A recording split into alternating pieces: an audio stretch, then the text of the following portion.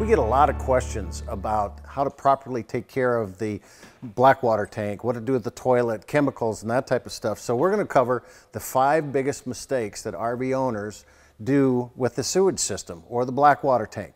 The first is not using the right chemical. You use an anaerobic type of a chemical in the black water tank, and it allows what we call the good bugs basically to aerobically eat or digest the sewage that's in it, just very similar to your municipality. If you use the wrong type of chemical, then it's going to create an anaerobic type of digestion, and that's where you get the rotten egg smell, and it's just going to have a lot of problems with it. So Thetford, it makes a product that is designed to have the enzymes that the good bugs are going to need. So use the proper chemical. The second thing is using the proper toilet paper. Now, a lot of people think I can just use a septic type toilet paper that would be good for a home.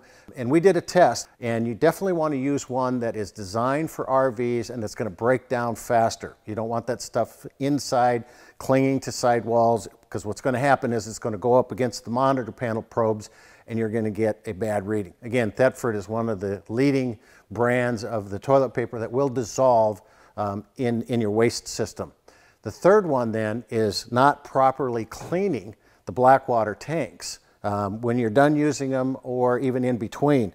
Now, a lot of people like to use this, which is a black water flush valve, and it simply sits, it's permanently mounted to the sidewall of the black water tank, positioned towards the monitor panel probes, because you're going to clean those out. What happens with those probes is you've got one power probe that comes into one side, and then you've got 1, 2, 3 on the other side. So as the level rises, it arcs across and it tells you it's 1/3, it's 2/3, and full, and so forth.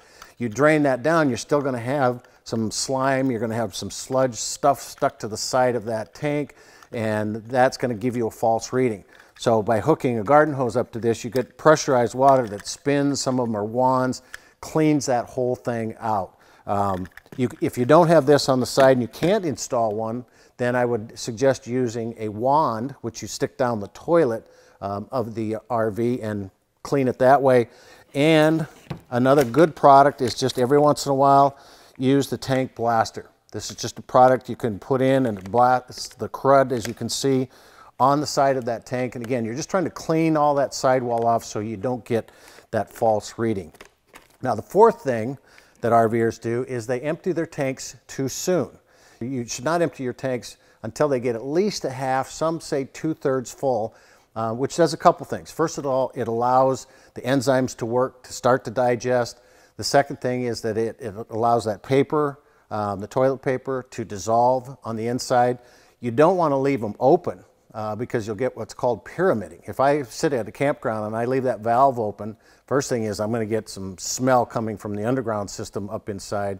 But I'm also going to have the fluids drain fast and the solids stay, and they just start to pyramid, and then you've got some real problems.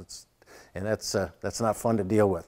And the last mistake that a lot of people make, and it's usually just the first, or for those that are slow learners, or maybe the second time, is they leave their roof vent or the vent coming out above the toilet open when they open their toilet. Shut that vent off. You'll get those smells from that black water tank will come right up through, and you'll know it right away. So a little bit of preparation, the right product, and you'll avoid the 5 mistakes that RVers make in their sewage system.